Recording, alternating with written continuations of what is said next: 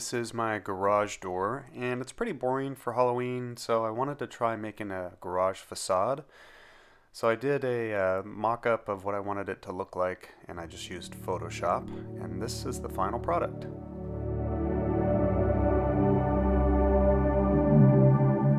Now all of this is made with just foam and wood. The rivets are actually button wood plugs that you can get at the hardware store.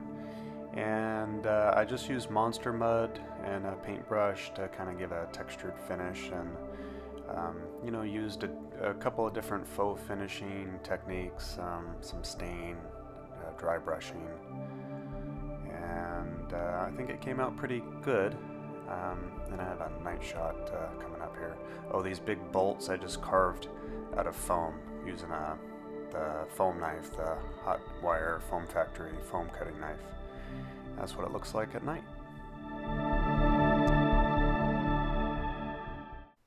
Now I thought about making 4 separate panels and just connecting them together, but one of the doors on the monster doors, the one on the right, actually opens in.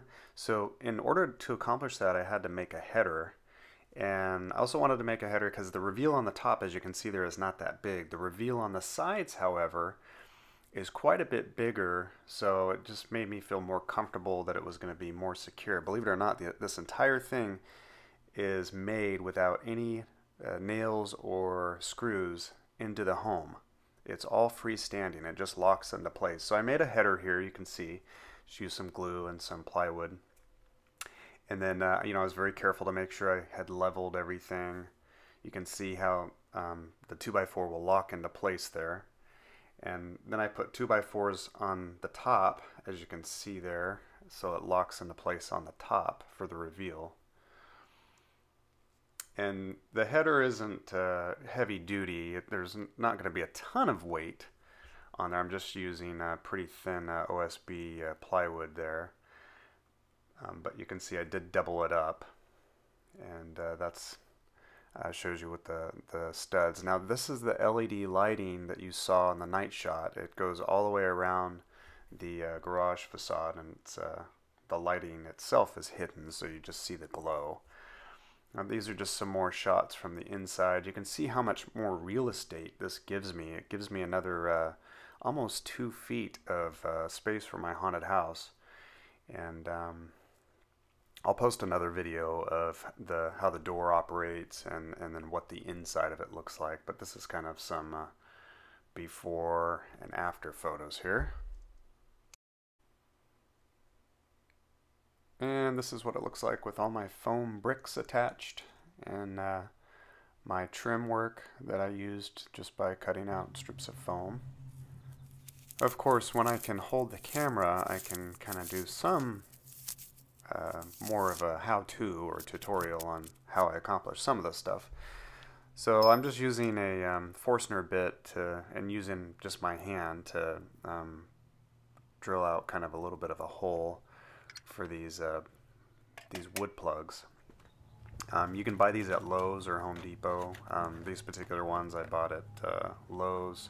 That's what they look like in the package. Some of them are a lot deeper than others, so these worked out well because they're pretty deep, so that's really going to give me a lot of glue surface. And I'm just using caulking. I like to use that instead of hot glue because then I can kind of run my finger around the button to make sure it's all sealed in there nice and tight, because again, this is on the outside of the house.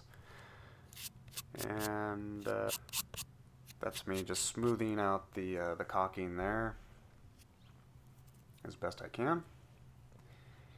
And notice the door lock is just made out of wood.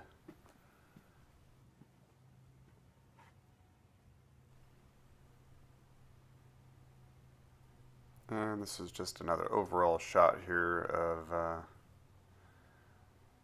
the almost finished facade just prior to painting.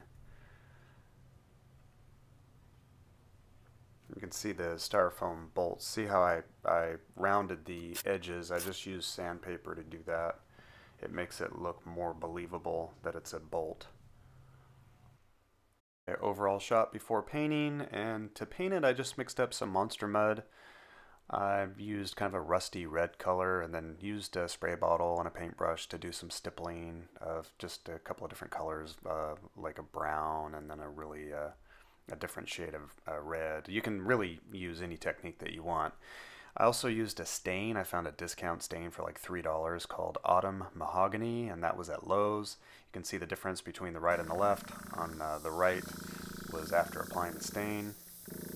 And when I have someone available to take some footage for me, I'll post it up here. So this is just some footage of me airbrushing, just using some black, and I'm going around the rivets and all of the seams of the door and the cracks and the locks and everything, just to make everything pop. And you'll see, if you look at the overall shot again, that airbrushing that black, you could use a spray paint if you wanted to. It really makes everything pop, and I finished it with dry brushing some silver.